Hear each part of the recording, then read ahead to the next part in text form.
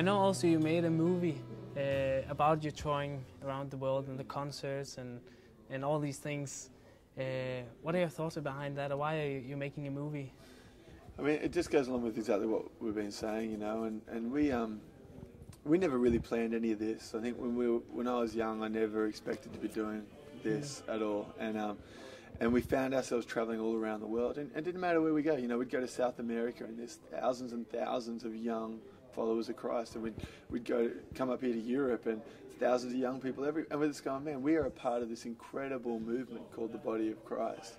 But what's the point unless we're actually making a difference in our world? What's the point unless we're, you know, really kind of physically meeting the needs of humanity? And so that's where the film came from. And I felt like we had to tell the other side of the story, because we've always been about using what's in our hand. What's in our hand has been instruments and music, and so we've made music that glorifies God. That's the one thing that we've done, you know. And I think there's real power to the idea of Christians everywhere just using what's in their hand, you know, whether it's a video camera or a notebook or a piece of paper, or it's media, or if it's, you know, a football or whatever it is, using the thing you're passionate about, the gift that God's given you, to glorify God, but to glorify God by living our lives for other people.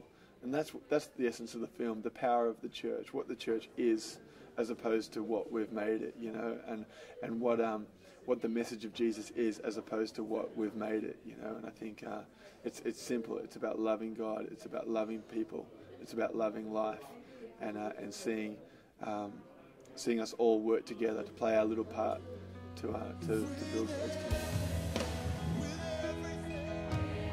When you're not on tour, you're back, of course, in Australia.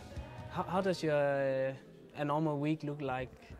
Like, do you have jobs besides playing in the band? Or? Yeah, well, I work with my dad. He's a property developer, so like I'm pretty fortunate that when I'm not working with him, I'm allowed, you know, able to tour and stuff like that. So for me, when I can, I'm working for him. Right at the moment, we're doing an album, so it's been pretty busy with that. Like most days in the studio, and surf a lot and hang out with my girlfriend, and you know, just have fun. Yeah. Oh, that sounds good. I mean, yeah, we're really involved with the church at home, so each of us got responsibilities. Dylan's pretty involved on weekends as well, so you know, it's a busy life, you know, and we the only reason we come away and do this stuff is because home is strong. Is because we've got a great community at home that are like making sure that home is good. Yeah, but we like to surf, and we like to, you know, go to the footy and just do all the normal stuff. It's good.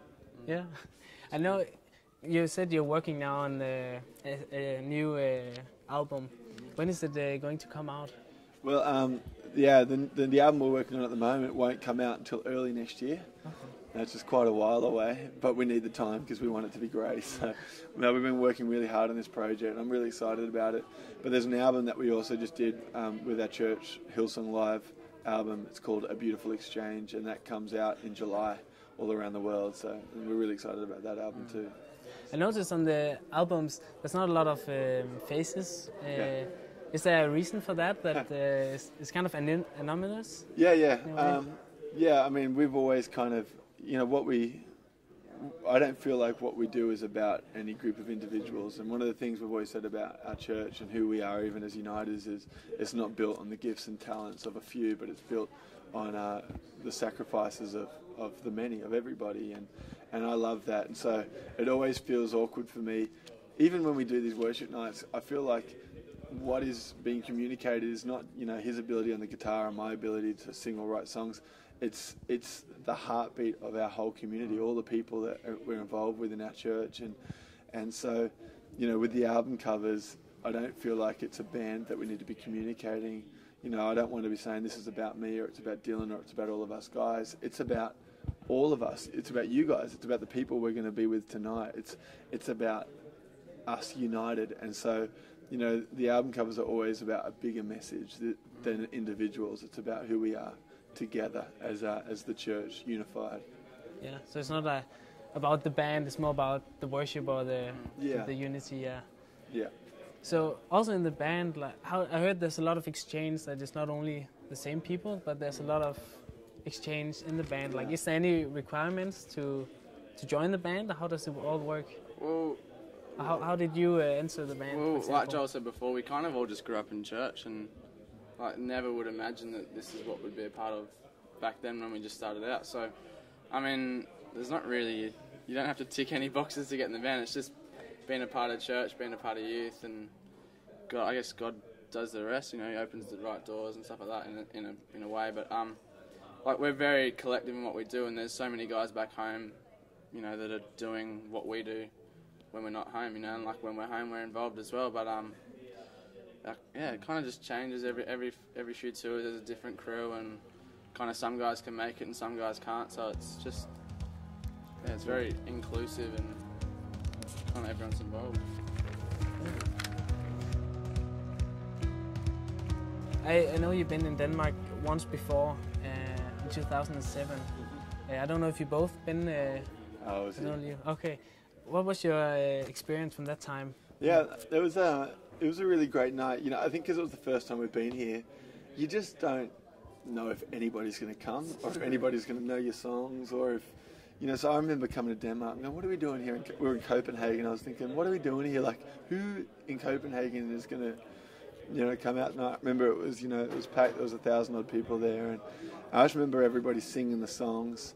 And obviously we're singing in English, and everybody's singing in English, and I'm thinking, I remember going, this is wild. You know, this is so cool to see what God is doing, and we've got a lot of friends, you know, from Denmark who are in Australia, and so they would always tell us about, you know, you'll love Denmark, it's amazing, you know, you've got to go and check it out. So it was one of those things. We were here for a day, I think, and I had about 4 hours to walk around Copenhagen. I remember just walking, and I walked across the whole city, and I was like, okay. And I walked back across. I was like, all right. And it was just a very cool city, you know, really kind of gritty and dirty in the best possible way. Like, I like that. And you know, I think it's there's something about the European culture, especially up here, that it's just, you know, it's progressive, and you know, when you grow up from Australia, it's like, man, everyone's cool. Like, everyone's kind of like, it's a great place, you know. So tonight, I didn't know, like, I don't even know where we are.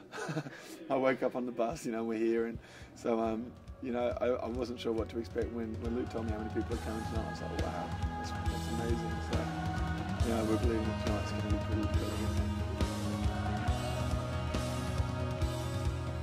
What are your expectations for tonight? Like, what do you want to communicate, especially tonight? I guess kind of the same as what we always want to do, just connecting people with Jesus. And, you know, whether it's people are coming that have never been to a church service, or whether it's their 50,000th time in, you know, in a worship meeting. And I guess at the end of the day, we just want to make sure that we, you know, give God a place to where He can move, and whether we play 20 songs or if He wants us to play none, you know, but we will play songs. But, you know, we just want God to move and for people to, you know, experience Him, like I said, for the first time or the 50th time. So if somebody comes tonight and they experience God maybe for the first time, and maybe this is all new for them, what would you encourage them to do? What would be important for them? Yeah, I mean, we talk about it tonight, you know, JD or Brave people, but I mean, basically we want people to get connected, you know, and I think that's the beauty of the church. The opportunity we have is community, and the idea of being in relationship. I couldn't do it. I couldn't live this life without my friends and without people who are helping me and guiding me. So, you know, we would encourage, you know, people to kind of find people who, you know, they can share the journey with, that they can be real with. You don't have to be pretend, and that you can be honest with, and that will encourage you, you know, down the right track. And the other, you know, I think the ultimate place for that is finding a great church and great, you know, people who share, you know, the same kind of faith and share the same ideas and are able to kind of help us along the way. So that's, you know, that's it. And, you know, in the meantime, you've got the Word of God and a very personal God, the Holy Spirit, you know, who's with us at all times. And so they're the things we'd encourage people in. And, you know, hopefully there's going to be a lot of people who have to ask themselves that question at the end of the night, you know, where do I go from here?